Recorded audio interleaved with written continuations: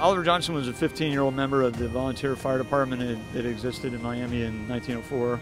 His mother's boarding house caught on fire. He apparently was seen running in and out of the structure trying to rescue his mother and 6 siblings, including his handicapped sister. He was caught in the rear stairwell and was severely burned and died approximately 3 hours later.